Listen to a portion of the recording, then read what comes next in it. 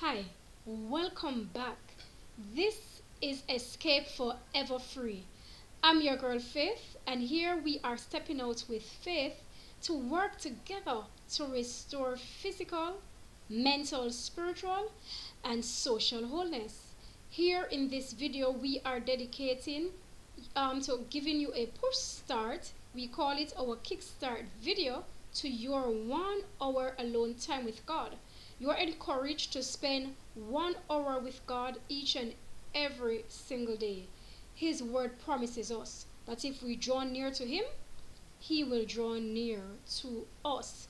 I pray that if you have not subscribed already, you will subscribe and join this team as we rally together to unite and to support each other as these final events come to a close and we work towards securing our salvation with fear and trembling.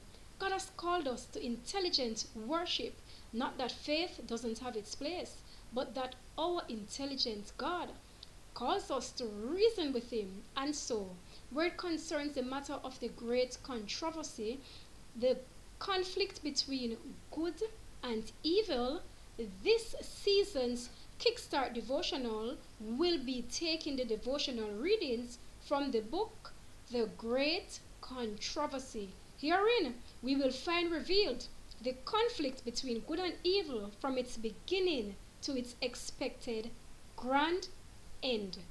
Come on, join us, subscribe, stay, tell someone else as you subscribe and share the video. Thanks for joining us.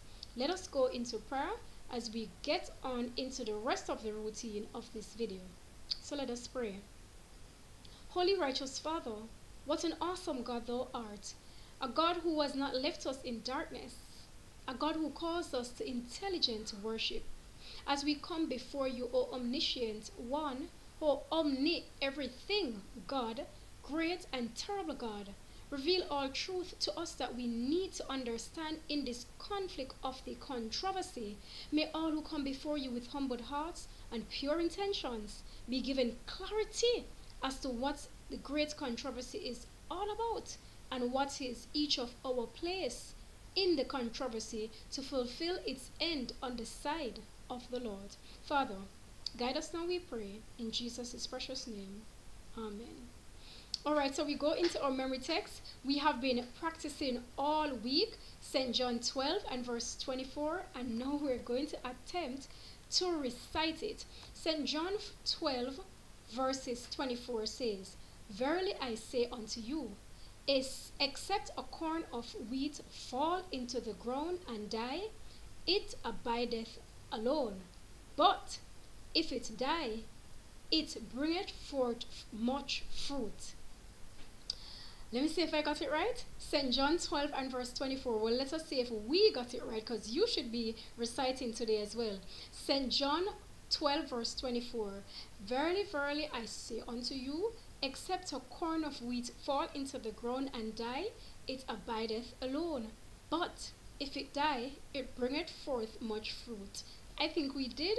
God be praised. May we be able to recall this in future and due season to glorify His name and to edify souls, even our very own. Now let us go into the reading of the great controversy. As you can recall, we are now in chapter 1. And the title of chapter 1, can you tell me? Yes, the destruction of Jerusalem. Now, of course, you know that speaks to the Israelites, and we are spiritual Israel. And now here we go into pick up from where we left off in our last video. I'm going to ask and invite that you please grab your Bibles, because we will always be reading from the Bible as we do the Great Controversy book. So here we go. In reference from Isaiah 53 verse 7, find it for me please. Isaiah 53 and verse 7. I'll give you some time to find it and then I'll read. So his tears, then I'll read from the Bible, that is. Let me start the prologue in the meantime. His tears were not for himself, though he well knew whither his feet were tending. Before him lay Gethsemane, the scene of his approaching agony. The sheep gate also was in sight, through which for centuries the victims for sacrifice had been led, and which was to open for him when he should be, as Isaiah 53 verse 7 says. Find it? Isaiah 53, reading from verses 7, and I'll go to 9. He was oppressed, and he was afflicted, yet he opened not his mouth. He is brought as a lamb to the slaughter, and as a sheep before his shearer is dumb, so he openeth not his mouth. He was taken from prison and from judgment, and who shall declare his generation? For he was cut off out of the land of the living. For the transgression of my people was he stricken, and he made his grave with the wicked, and with the rich in his death, because he had done no violence, neither was any deceit in his mouth.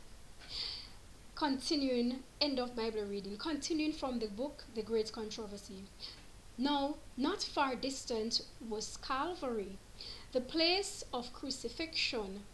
Upon the path which Christ was soon to tread must fall the harrow of great darkness, as he should make his soul an offering for sin. Yet it was not the contemplation of these scenes that cast the shadow upon him in this hour of gladness. No foreboding of his own superhuman anguish clouded that unselfish spirit. He wept instead for the doomed thousands of Jerusalem, because of the blindness and impenitence of those whom he came to bless and to save. Continue to read. The history of more than 1,000 years of God's special favor and guardian care manifested to the chosen people was open to the eyes of Jesus. In these moments, there was Mount Moriah, the son of promise, an unresting victim, had been bound to the altar, emblem of the offering of the Son of God. There the covenant of blessing, the glorious messianic promise, had been confirmed to the father of the faithful. We examine the same. Let's go to Genesis 22 and verse 9 and look at this as and they came to the place which God had told him of, and Abraham built an altar there, and laid the wood in order, and bound Isaac his son, and laid him on the altar upon the wood. And Abraham stretched forth his hand, and took the knife to slay his son. And the angel of the Lord called out unto him out of heaven, and said, Abraham, Abraham. And he said, Here am I. Also, in verses, we stop there for that reading. Also, you can continue to read to verses 16 and 18. There the flames of the sacrifice, ascending to heaven from the threshing fold of Ornan, had turned aside the sword of the destroying angels. And I'm going to invite you to read for that. First Chronicles 21. I'll do 3 verses from it for you.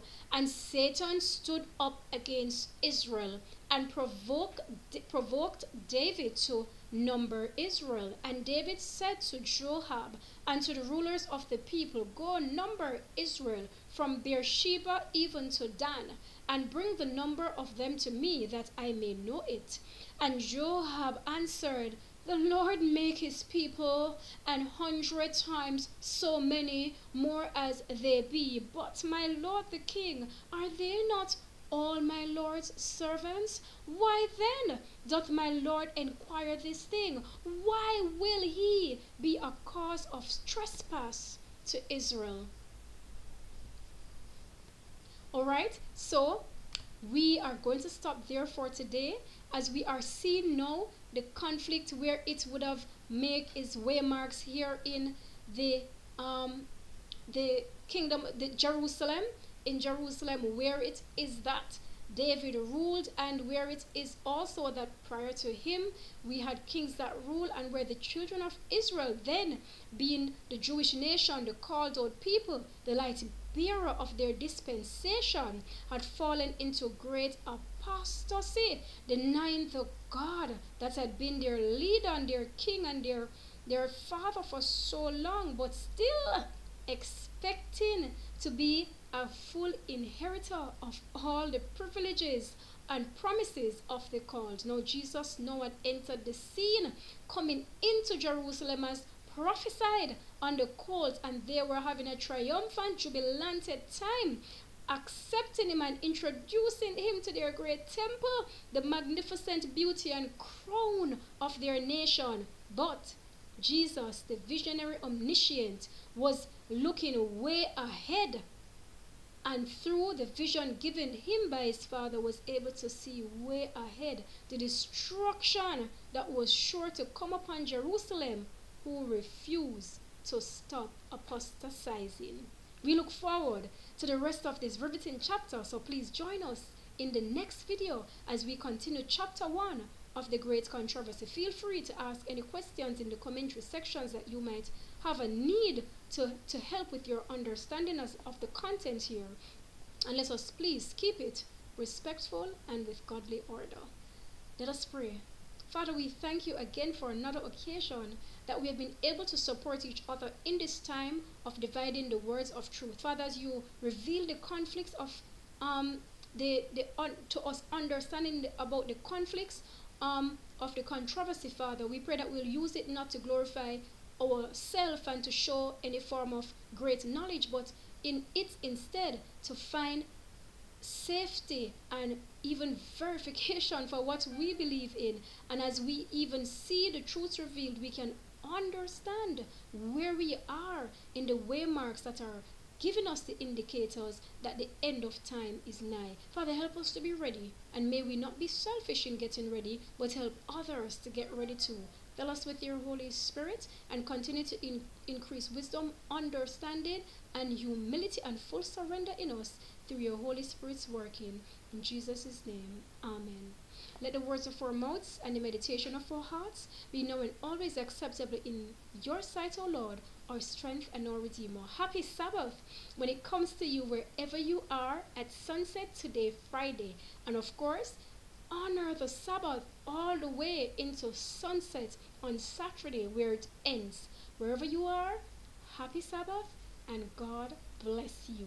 Go ahead, subscribe and share this video as you join the team and join in spreading the everlasting gospel. One love. See you soon.